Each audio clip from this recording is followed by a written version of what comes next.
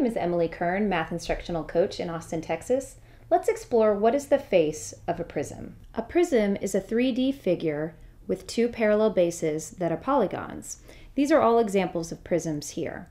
The face of a prism is the flat surface of the 3D figure. So they're all lying on a face right now, and we could rotate them and they would be sitting on a different face.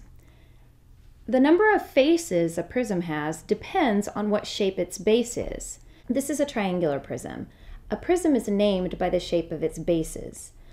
The shape of its base also determines how many faces a prism has. For example, the triangular prism has 5 faces, one for each base, and then one face to connect the bases. It has 3 sides on the triangle, plus its 2 bases, that's 5.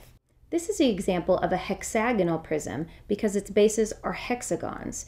It has 6 faces coming off and connecting the 2 bases, plus its 2 bases, for a total of 8 faces. This is a square prism, named because its bases are squares.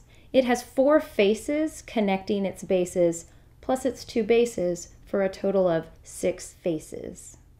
An octagonal prism has 2 bases that are octagons. They're connected by 8 faces, plus its 2 bases, for a total of 10 faces on an octagonal prism.